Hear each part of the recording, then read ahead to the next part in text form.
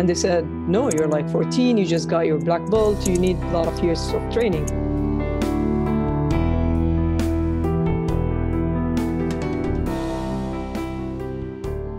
Welcome. You're tuned in to Whistlekick Martial Arts Radio, episode 476. Today, I'm joined by my guest, Coach Lina Khalifeh. I'm Jeremy Lesniak, host for this show, founder of Whistlekick, and everything we're doing here at Whistlekick is in support of the traditional martial arts. If you want to know more about what we're doing for the traditional arts, go to whistlekick.com, and that's where you'll find everything we've got going. One of the things that we've got going is our store, and if you make a purchase, make sure you use the code PODCAST15 to save 15% and show some love to Martial Arts Radio. Our show gets its own website, whistlekickmartialartsradio.com. The goal of the show is to connect, educate, and entertain martial artists throughout the world. If you want to help the show, beyond making a purchase, there are a number of ways you can do it. You can share an episode, follow us on social media, tell a friend, pick up one of our books on Amazon, leave a review, or support us on Patreon. Patreon.com/whistlekick. Patreon's a place where we post exclusive content, and if you contribute as little as $5 a month, you're going to get access to that content. You can contribute less. We value everything that our fans do for us. Thank you, thank you, thank you. Using that word fan is a little bit odd for me, but people keep telling me I need to use that word, so I will reluctantly comply. My guest today has quite a story, a powerful story, in fact, one of adversity. We like to think that the traditional arts is full of nothing but kind, compassionate people who are mutually supportive and lift each other up to achieve their goals. The reality, unfortunately, is that that's not true. Today's guest took that adversity, overcame it, and now helps others do the same thing. It's a great conversation, and I hope you enjoy it. Coach Khalifeh, welcome to Whistlekick Martial Arts Radio. Thank you. Thank you for having me. Of course. Thank you for being here. Listeners, we were just talking about weather, comparing notes from Vermont to Toronto, and we're winning the cold war here. It's always colder here. It's colder here than so many other places. I know. Yeah. But that's okay because I'm inside and it's warm, and hopefully it's warm wherever you are right now. Yeah. I can't think when it's cold. I don't do well. I don't do well when it's cold. Give me at least a jacket and a hat. I see videos of people doing martial arts outside, and I've done some of that. I've been at classes where they made me run through the snow. You did? But that's not my preference. Yeah. I'd rather be inside training, especially if I'm barefoot. Yeah, I'm afraid to slip sometimes on the ice. So I'm just very cautious when I'm outside, especially running. Yeah. Is running a big part of your training? Oh, yeah, definitely. Cardio is a big part of the training. So I do run 3 to 4 times a week. Okay. I try to maintain running because it helps me in, breathing later on and keeping my heart active. Right. What kind of distance are you running? I usually measure it by hour. So I usually run for an hour, but I noticed how you notice sometimes improvement is sometimes you take pauses a lot while you're running, but sometimes I just run for a whole hour nonstop. So It depends also on the energy, how you're feeling that day, everything. An hour of running is a lot of running. Yeah. A lot of things. I don't know that I've ever run for an hour straight. Usually if you have a lot of things to think about, it's good to run and think about all the things. So it's kind of like meditation running. Yeah. I once heard someone say that runners are always running from something. Yeah. Which I found to be really interesting. Yeah. And maybe we'll get into that later, but we don't have to get into it now. Of course, we're here to talk about martial arts. So let's start talking about martial arts, and let's start with this. When did you start training? Training as an exercising martial arts, or just practicing, or training other people? Practicing, right? When did you start yourself? Oh, okay. So I started at the age of 5 years old. I was enrolled in Taekwondo. That was the first martial arts that I was addicted to it. It's an addiction. Martial arts can be kind of addiction. A lot of discipline, commitment. It just defines my values and who I am. So I was, as a kid, I was going there. I was going to the dojo 3 times a week, um, and committing to my practices at least during summer, not during school time. But later on, I realized that also the coach that the master you wanna follow has to be really inspiring and has to believe in you. So I did change a couple of dojos until I found the best master to teach me martial arts, Taekwondo. You were really that hooked that young? Yeah, because I was a big troublemaker. I used to fight with the Oh, boys in the street. okay. I All was right, we're like, getting somewhere. yeah, I was like, my parents did not find any other sports to just I think at that time in Jordan, I was raised in Jordan, the Middle East, and Taekwondo was really well known by among kids. We did not have other sports like basketball, or we do have them, but like usually during school times, and it's just an activity with school, but they don't take it seriously. But Taekwondo was taken really seriously. So my parents enrolled me in my cousin's dojo, the first dojo that I was enrolled in, and I was going there with other kids. But there were not enough girls, maybe like 3, 4 girls and 50 boys in every class. So yeah, I was just I enjoyed. I was really good at it. I was good in my splits, my like my high kicks, my spins. I was so disciplined. I was focused. I just loved it. So yeah, I just kept going every training and practicing every summer because my parents said like I have to study when I was at school. And later on, after when I was 14, when I took my black belt, I just went every single day, even during school time.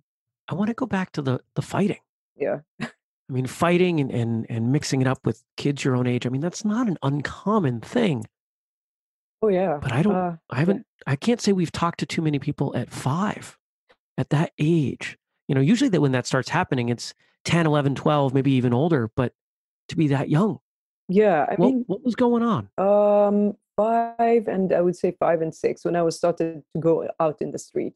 We were living in this poor neighborhood where kids are just even like 3, 4 years old in the street. And they just learn from their brothers and sisters how to just fight in the street. But I was that young, and I started fighting first with my siblings, and then I took it to the street, and then I came back with so many bruises. Sometimes kids throw rocks at me, and it was like really aggressive fights.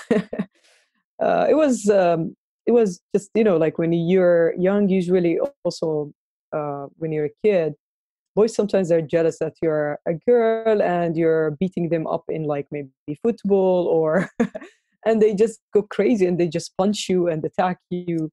So I had to just it was good that my parents enrolled me and my siblings in taekwondo because I learned how to fight at at a very young age. Yeah, at least I wasn't being bruised as much.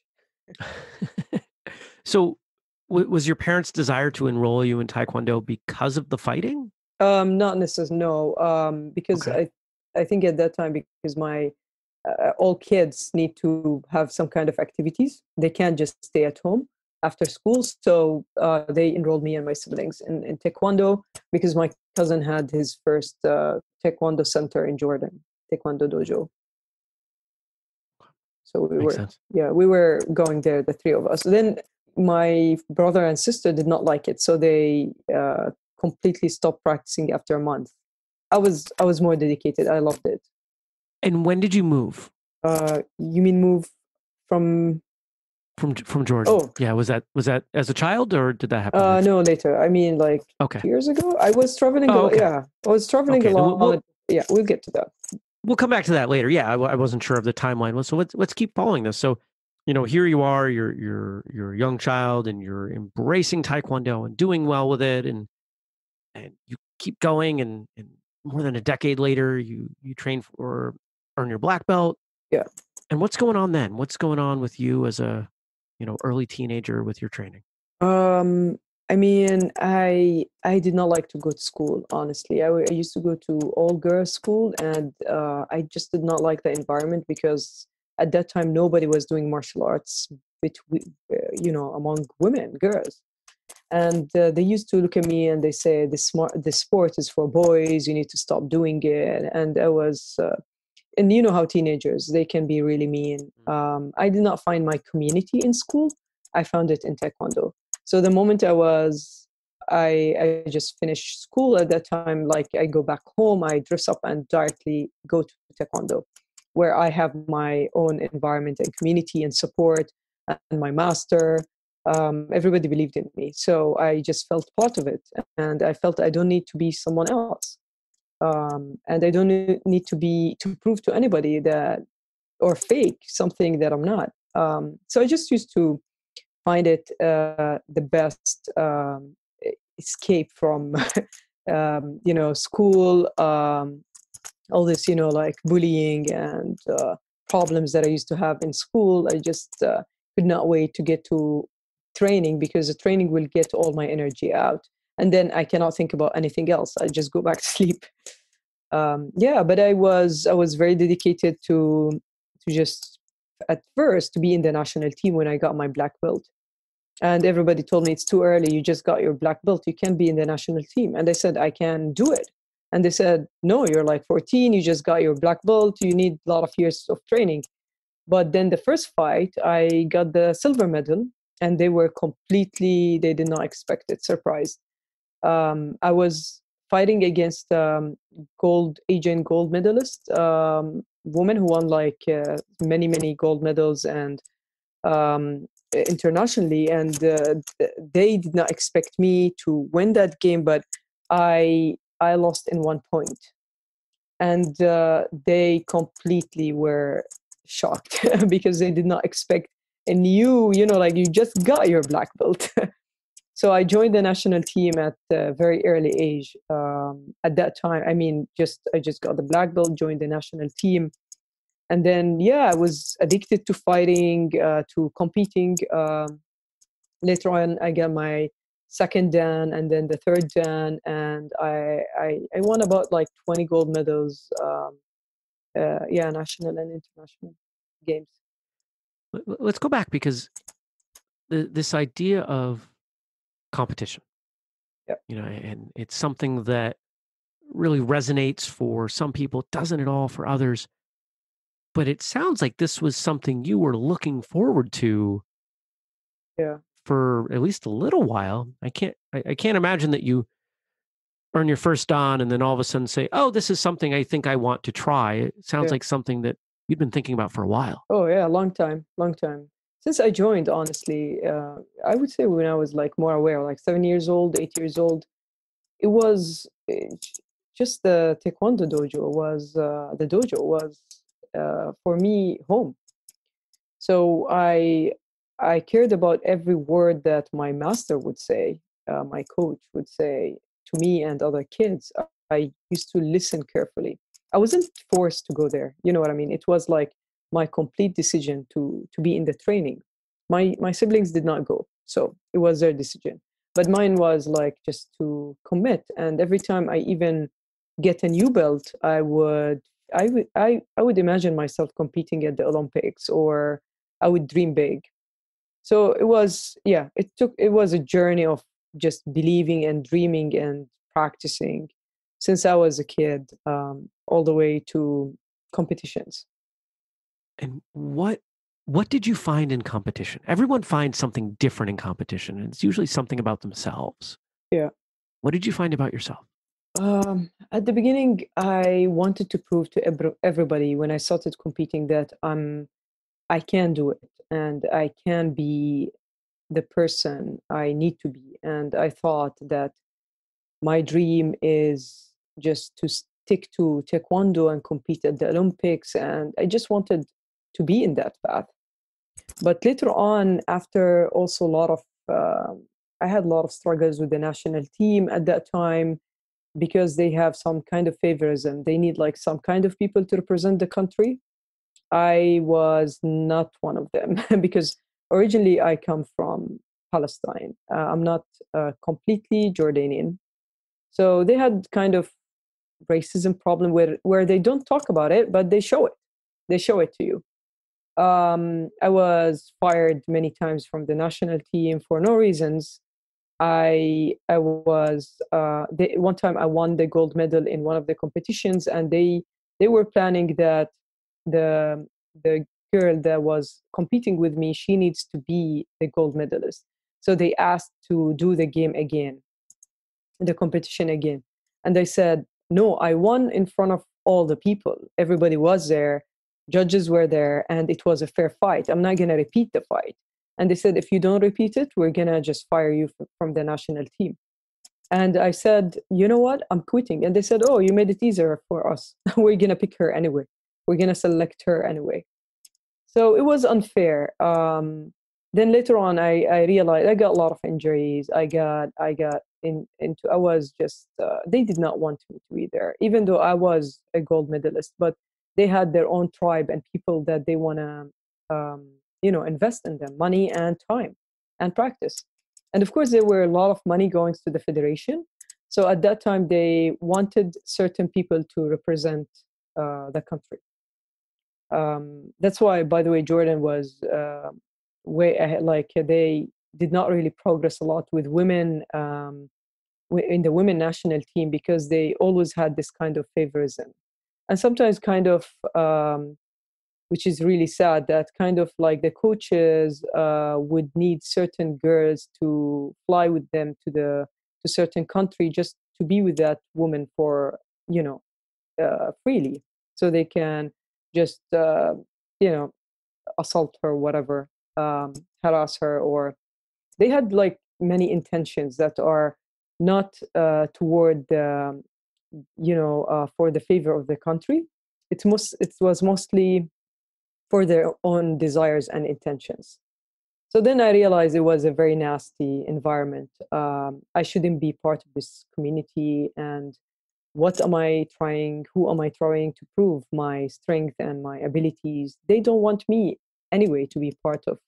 They want to follow a certain, it was all corrupted, honestly. I had to quit at some point. I had to just send an official letter and quit all the federation. How did that feel? Was hard because you've been until I was 22 years old. It wasn't like I started competing at the age of 14, but all the competitions took me, like I was nonstop competing until I was 22. At 22, I got injured in my knee anyway, and my knee stopped me from trying to keep going with to prove myself to the federation. Um, and they had a lot of corruption problems. Some coaches, they realized their certificates were kind of fake. They were not true, or yeah, they had a lot of problems that they had to deal with internally, other than the players. And one time, I had to test for my black belt. It was a third dan when I was 19 or 18. I can't remember. And before the test, in one day, they brought me, and among all the players, the men and women national team, and they said, Miss Khalifa, and they said yes, and they said, if I were you, I wouldn't do the test tomorrow because you might fail. And they told me I might fail before they even test me. So I said, what is this? Is he giving me a warning not to test because he want to make me fail? And that was kind of the president of the whole federation. I told my master at that time, he said that to me, and he said, you know what, I'll still go and test. I did go and listen to him, but he made me fail miserably in front of everybody, even though I had to do the test with a guy, and I knocked him down in like the first few minutes. And they would still make everybody else pass while I failed. Then I had to, it was a really bad struggle with the federation. I had to complain to the Olympic Committee in Jordan, and they contacted him, and they said, this is unfair. She needs to redo the test again. And you cannot favor kind of some players. But I did not trust him. I said, I'm gonna pay again for the test, but what if he make me fail? Because he has power to make me fail in the test. But they said, no, don't worry about it. We make sure that you are doing the test properly and you actually pass. So I redid the test again, and I got the second out of 40 people, second place. But imagine the first time you're like completely, you fail. And then the second time you do it, you get like second, which is, it was all unfair. So I had to stop, I had to stop just going in this direction anyway. How much of this attitude coming from these other people, how much of it was because of your heritage with as at least partially Palestinian? Yeah. How much of it was that, I'm going to guess you weren't, you talked about some of the assault, and unfortunately here in the US, we've had some of these issues with USA Taekwondo. And I would imagine that just based on the little bit that we've heard from you today, you wouldn't have been compliant is probably the best word. Yeah. Receptive. Yeah. And I would Exactly. imagine that there were people who Yes. weren't so fond of your independence. Yes. So how why I guess were you this target? Why were they so against you? Because they cannot, like, the competitions in front of people, you cannot really fake it, right? Because there's like 200, 300 people are watching this competition, so they can't make you lose. Even if they try, they can't make you lose that game. They did make me lose one or two of the games. They were completely unfair, where I knocked my competitor down in the first five, the second round, and they did not put any points for me, and they asked her to stand up, and they were yelling at her like, stand up, and I'm like, you should count, you shouldn't tell her stand up.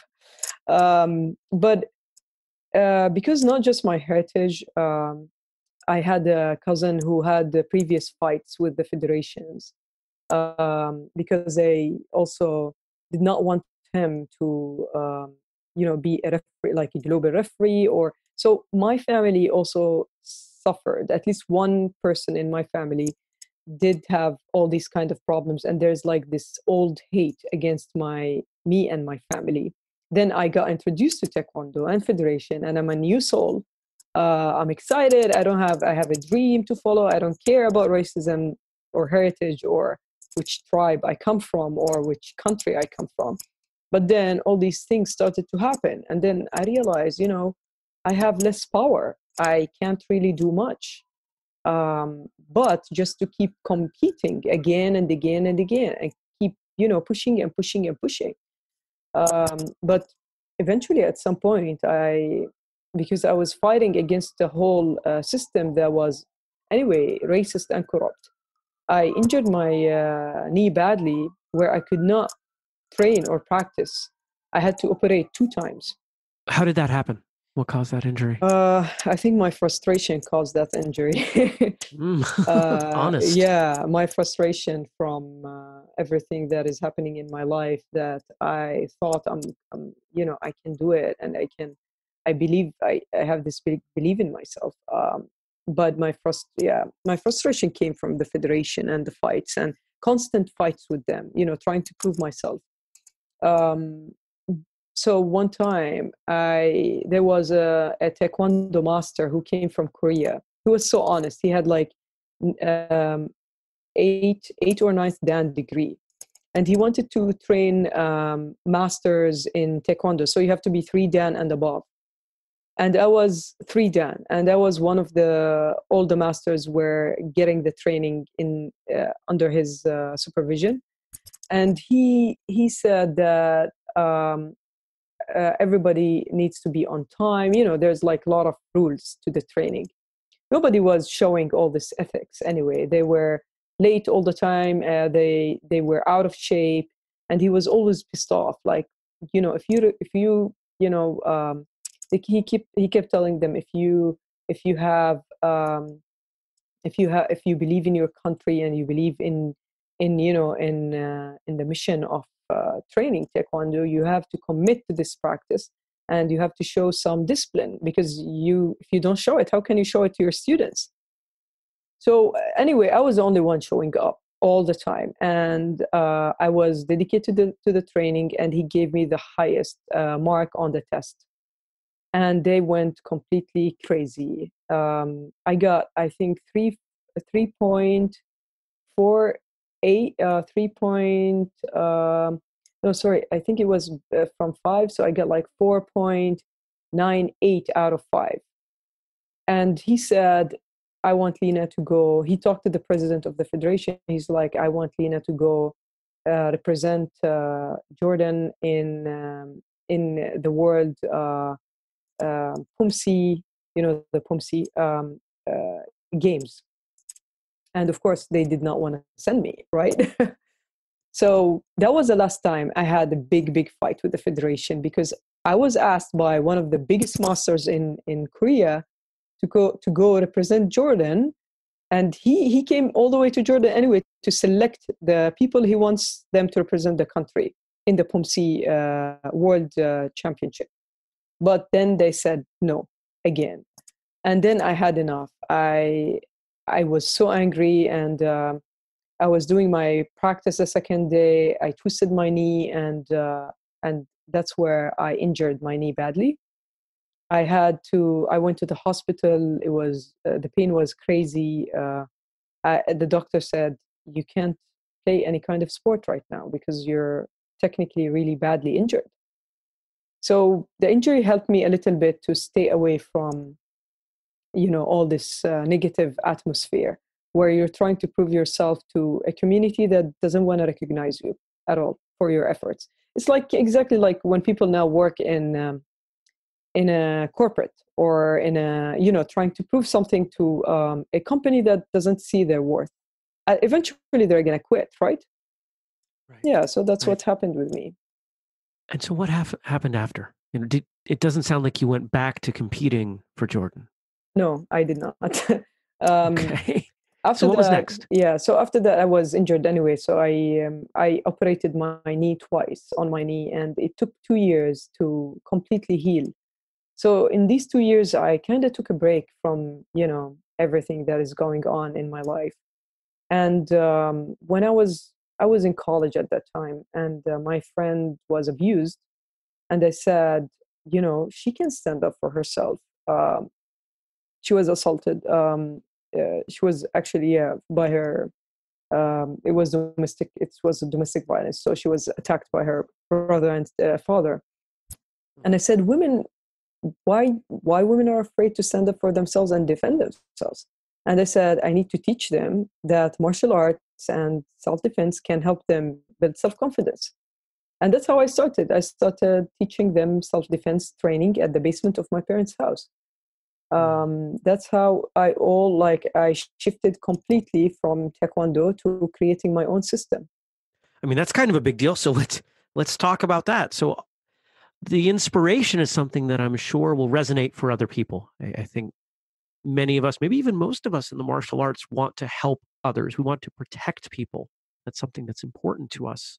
Yeah. But then to start teaching, that's something that not everyone does. Oh, yeah.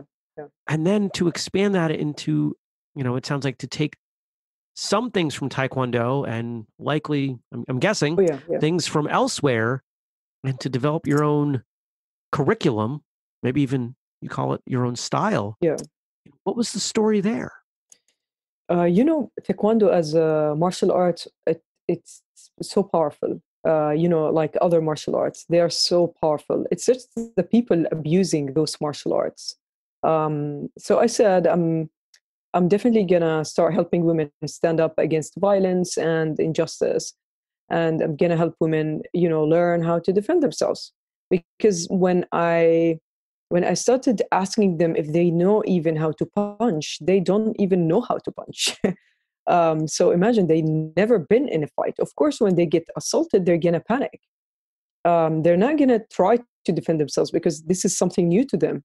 So I said, I'm gonna just, help them build self-confidence, because martial arts, Taekwondo, has helped me become person I am today. So I started at the basement. It was when I was in college, and I didn't have big plans for it. I just wanted to help women at that time. And then later on, I started getting more and more girls interested in the training. In few years of training at the basement, and sometimes booking events in spaces, in gyms, and just going around the country providing events and seminars, I decided to launch my first self-defense studio for women, SheFighter, in 2012.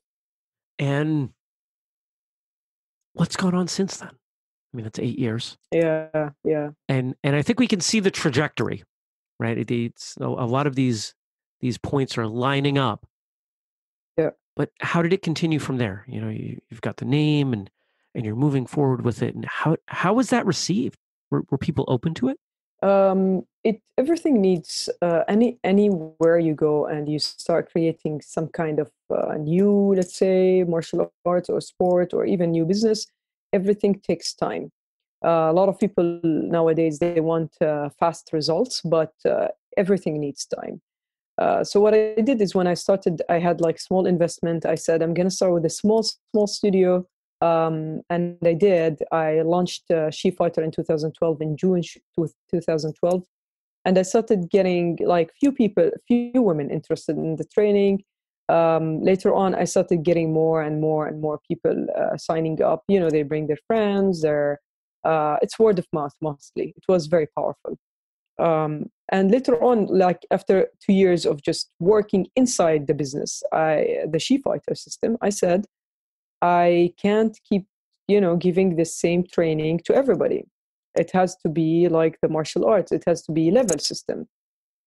Then I created my own level system, which is the pink is for beginners, the silver level is for the intermediate, black is for the black level, and gold is for the professional level, and master is for the master level. And then I started certifying trainers, teaching trainers, and certifying them. And then those trainers would train students. So also the students go into the level system, but like it takes them more time than trainers. Right. Yeah, like any kind of different martial arts. Sure. Like based on a level system. I'm going to guess that there's a part of this story that happened that you haven't mentioned, and I'm hopeful I'm wrong. Yeah. But a lot of what you've talked about today is around people pushing back on you. Yeah, like not trying to hold you back. Yeah. And I'm going to be surprised if that didn't continue. Oh yeah, of course. Until now. So can you tell us about that a little? It's not, if you think about it, it's like when you grow up, you start to use your brain more and your energy less. Hopefully. Not everyone does, unfortunately. I know. If you become like, this high level of martial artist, like guru, then you start using your completely like brain. After a while, you realize it's not their dream. It's your dream. Of course, they're not going to believe in you. Of course, they're going to reject you. Of course, they're going to tell you. I mean, I'm just so blessed that I was rejected more than 1,000 times until now, because it made me more, believe more in what I'm doing and my message behind what I'm doing and who I am. I think if people just tell me that I was qualified since I was born, I was good at it, when, like I'm always like, I was never being beaten up because like I'm smart, or I wouldn't have pushed myself to reach to this level that I reached all the way till now. And until now, a lot of people still don't believe in many things I can do. Even though I did achieve a lot, they still don't see it. It doesn't matter. It's not their dream. Anyway, it's your dream. And at the end of the day, you're here on earth for a short period of time to do something, and not to sit down and wait for everybody to approve what you're here for. Nobody can tell you who you're here, what you're here for, what's your mission on earth, because you come to planet earth, you come to life, and you live life as a dream. So it's actually your dream. So you either create it, or it you will be part of another person's dream. So it's always like up to you at eventually. Yeah. I like that. It's either your dream or you're part of someone else's. That's pretty powerful. Yeah. It's from martial arts, I guess. Yeah. And at some point, you said a couple of years ago you moved. Oh yeah. That's not.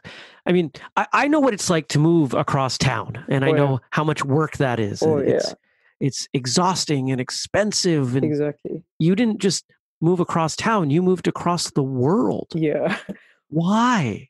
Again, because I was looking for my own community where they support women entrepreneurs. I've been like now I have a team in Jordan running sessions and classes of SheFighter, and I would definitely I completely rely on them. They're amazing, but I gave the country more than enough, I guess, from. And I would still inspire the people in the country by doing global things, not just local. So starting, my mission was starting local, going global, by training trainers. So by helping others, also making some kind of income by providing this new style of and method of self-defense and martial arts for women. So now we certified about 550 instructors globally. Yeah, but they're not all active, because once you trying to make a social change working with women, you don't expect the same results as working with men. So men, for example, they just do things, they take more risks. Not all of them, but I mean, they're just, raised this way. But women, you need to build leaders, not coaches. So you need to talk to them, coach them, show them how to take it step by step, have calls with them every once in a while, just encourage them to keep doing what they're doing. So it's just building. I wouldn't say, I don't call them really instructors, I call them leaders, because eventually they're leading also another change in their own communities, and they need the support and help coming from me or other women.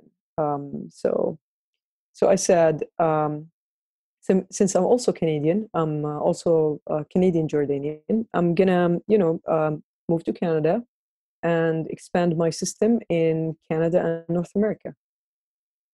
Yeah, like training trainers and certify them. And what's the response been? I still did not start yet. Okay. I was traveling a lot, and I was, Sure. like working on, everything else, like legal, like registering your business, taking your, it's a big deal. Oh yeah, but it takes a lot of time, that. Absolutely. Like moving, just at this moment, I built my connections in Toronto and some cities in America. Now the next step is start organizing events and seminars, and then training of trainers. Well, I know that there are certainly a lot of people open and positive with this movement, the idea of, the word that's coming to mind is empowering. Oh yeah, I'm sure. Women from a martial arts and non-martial arts perspective. And I love that you're using that word leader, because I think it is so important. And it's a word that we don't use often in the martial arts world. I see it used in children's programs, the idea of we're teaching leadership. But you said it in a way that really clicked for me, that, a leader can have so much more of an impact. Yes, yeah. Than simply teaching a class. Yeah, because exactly, like even instructors, they're kind of leaders, if you think about it. They're changing people's lives every day, especially if they're passionate about teaching. But why I call them leaders is because they're going to start everything from scratch. And starting everything from scratch is not easy, task to do. I started everything from scratch, and you feel like left out sometimes. You're alone, you need to talk to someone, you're rejected a lot, you need a mentor. And now that's what I'm also doing. After training those women, I don't leave them alone. We stay in touch, we have groups, we talk, we do meetings, we just talk about obstacles. And so just step by step forming leaders community of all these leaders taking action in their own communities and societies. Do you have a mentor? Uh, I used I used to have when I started many mentor, like one amazing mentor, and then another mentor. I'm actually blessed to have like my Taekwondo master was a mentor for me for so long. He believed in me like nobody ever believed in me. he he even told me like one time, he said, like you see all this federation, the men teaching women, trying to just use them for their sexual appearances or whatever. He said, like, I don't even like those women, like you're a badass, I like your personality. And he always believed in me. He said, like, you're just amazing the way you are, you don't have to change for other people or to please other people. So when I was a teenager and in my early 20s, it was my Taekwondo master. And then when I quit the Taekwondo, I had another mentor that is British, and he kept calling me every like once in a week, just giving me encouragement about what I'm doing, what I'm starting. And later on, it was like even people that I meet.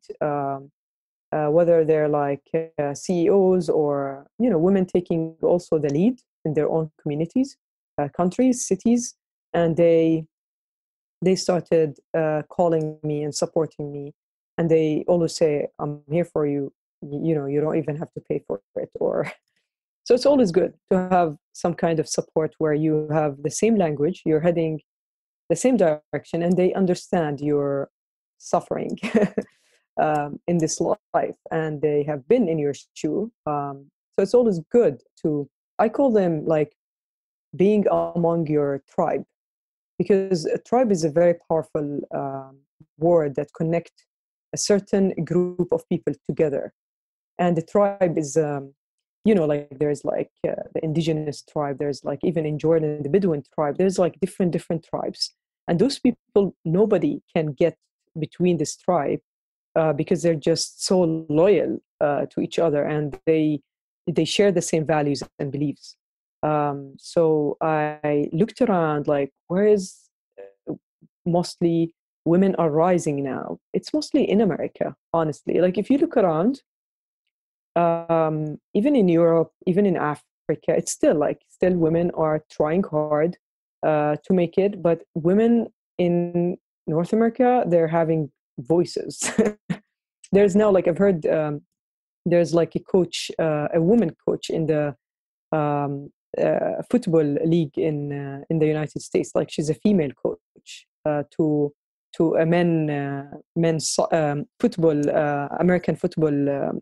Right. Yeah, like you kind of see all this, you know, development in happening in North America, where women are using more their leadership, their voices, their. So yeah, that's why I said it's a good way to expand the movement. Good location, good, and I do get a lot of support also from women in business in Toronto and in America as well. It almost sounds like, looking back, this is the only way your life could have gone. I mean, that sounds almost trite for me to say. Yeah. But if we look back, I mean, everything still seems to line up for this, for where you are, for what you've been doing the last few years. Do you feel that way? Oh yes. Life is very very interesting. Sometimes we think we understand it, but then you reach a certain age where you have to kind of start all over again, or try something else, or it take you on a different direction, and you freak out. You say, oh no, I've been in this path for 10 years, and now you want me to take another direction, and then you start fighting with life. But I think from my experience, the more you fight with life, the more you say, it's not your rules, it's my rules, you're gonna get yourself into early, I would say, death or sickness or injuries. The way I did not listen to life whispering to me, telling me this is not my community when I was in the federation in Taekwondo. It was telling me, leave, leave, leave. all the signs were like leave. It's like the doors are all closing in front of your face, and you just still want to push that door wide open and go in, but it's locked. You know what I mean? And there's another door that is wide open, you don't see it. And then you're limited. You're like, your brain is limited. All you see is that door, while there's a door behind your back, it's wide open for you. And life is telling you, directing you to just look to the other direction, but you refuse to listen. Then life will start, giving you warnings. You get sick. You get, I mean, this is in everything, like even in your working, like to go to work, or when like you don't fit there. It's not your energy. Why are you there? Just quit. But you keep saying, giving excuses, like, no, I have kids. I can't, I can't do this. I can't just quit. And you don't listen to life. It's like, you're taking yourself all the way to, mostly misery, or options that life can give you, with like a lot of, life has a lot of good things in it. It's just to die. You have sometimes to go through the dark side, of course, in order for you to see the light. You have to go through the tunnel. And in the tunnel, you're going to learn how to be a fighter, and you're going to learn how to overcome these challenges. But when you see the light, it's just because you choose to see the light, and you choose to listen to life. And at this moment in my life, I'm 35 years old now. And when I started everything with SheFighter, and I was like maybe 22 or so, it's like a long time ago, or 24. When I had the idea and developed the idea, it took too much time. But I always try different things. So when at this moment, for example, I say, if I try this, because sometimes it's not clear what, direction you should take, but then try different directions. And there's no such thing called you wasted your time. Everybody has their own time, and everybody has their own clock. So when time is up, you're dead, technically. So you can't say, I'm running out of time.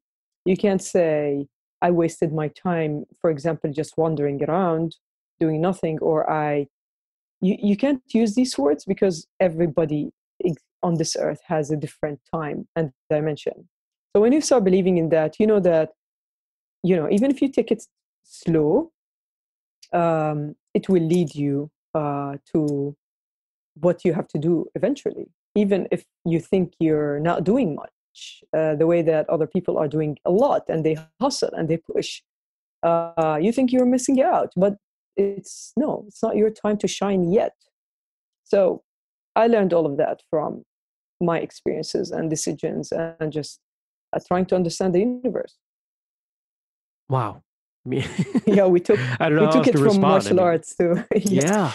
Yeah. And I love when we do that. I love when it wanders around, but it's really not that far off. I think this is just such an important layer to martial arts that not everyone gets to experience and not everyone thinks about. Yeah. So I'm glad that you're talking about it.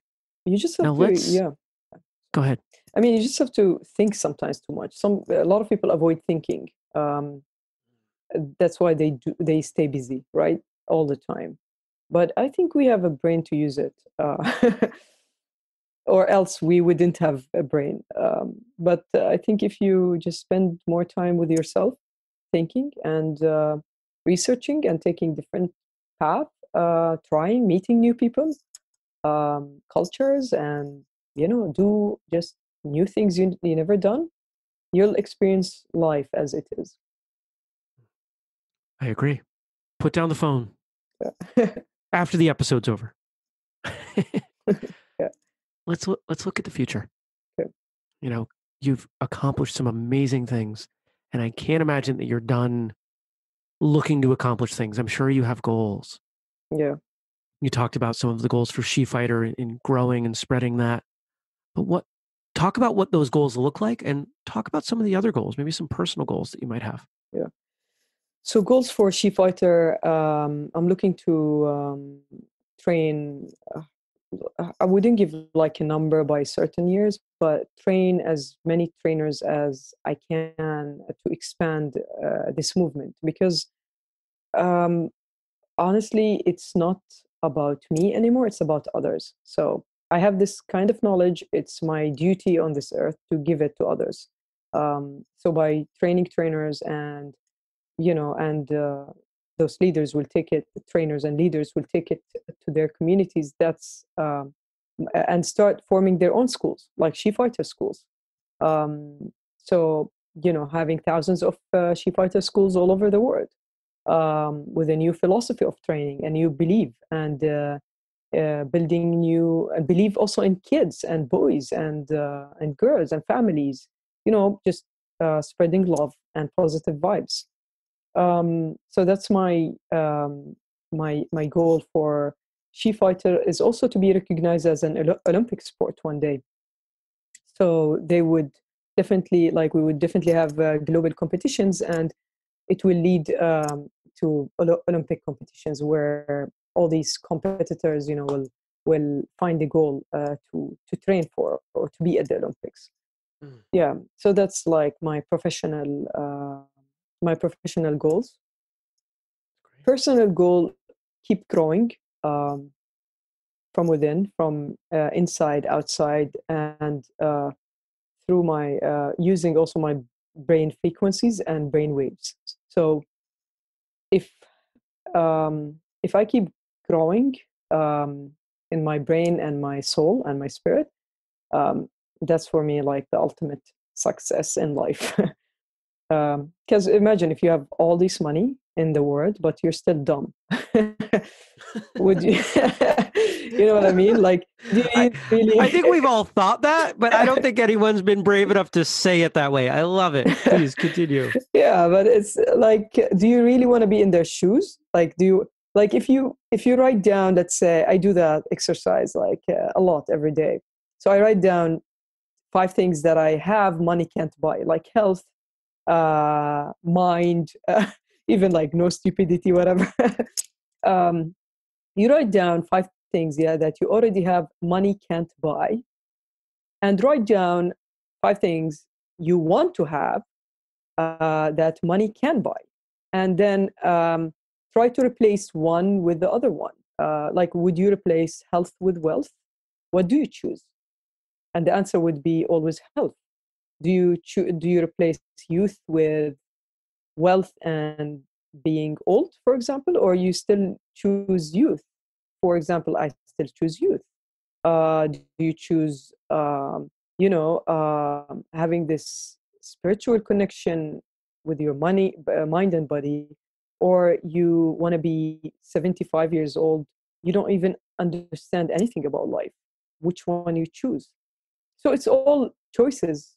um, we have a lot of choices to make, but when you write them down, you realize you already have everything. You have health, you have family, you have people you love around you, you have cats, maybe pets, you have, you can just go outside, breathe. You have everything. You don't need the other things that you don't have to make you complete. You already have everything, and you have everything inside of you. So I still choose to look at this list where I have my health, my mind, my philosophy, my even impact for all these women. I still choose my youth. I'm young, so a lot of people would say, "Oh, if I was young again, I would climb the mountain." But they're old, right? So it's all choices. But people want to miss out on life, and they want to work a lot, overwork and work and work and work, and suddenly they're like 70 years old. Can they do all the things that they used to do? Or no, they're probably gonna just go around the world, travel with this money, eat in restaurants, and they're always tired and they want to go to sleep. So it's all options. And I choose all the time to be satisfied in what I have completely now. Now, if people want to find you and SheFighter and everything that you're doing online, where would they go? SheFighter.com, my website. They're on all social media at SheFighter. So just SheFighter. Easy. Yeah, easy, Nice and easy. easy. One more thing as we head out here. Yeah. What final words would you give to anyone listening today?